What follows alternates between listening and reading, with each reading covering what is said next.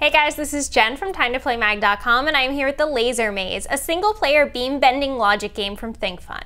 The game comes with a game grid, 60 challenge cards, and 11 game tokens, which include 1 laser, 5 target mirrors, 2 beam splitters, 1 double mirror, 1 checkpoint, and 1 cell blocker. In this single-player game, players select one of 60 challenge cards from the card deck, and challenges range from beginner to expert.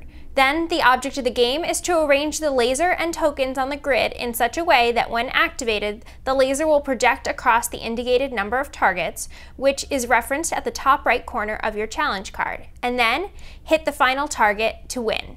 There are a few things to keep in mind as you play.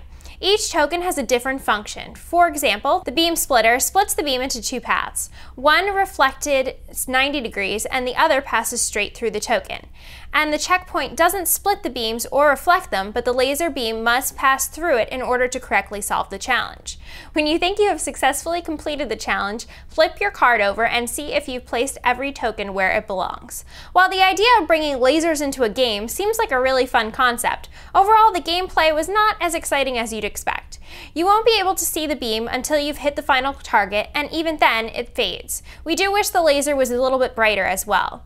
This is definitely a game that is best suited for kids that have the patience to solve the puzzles and enjoy a game that might take a while to solve, especially as you advance through the levels. What we do like, however, is that there are a ton of challenges, so once you get into the game, there's a lot of opportunity for repeat play.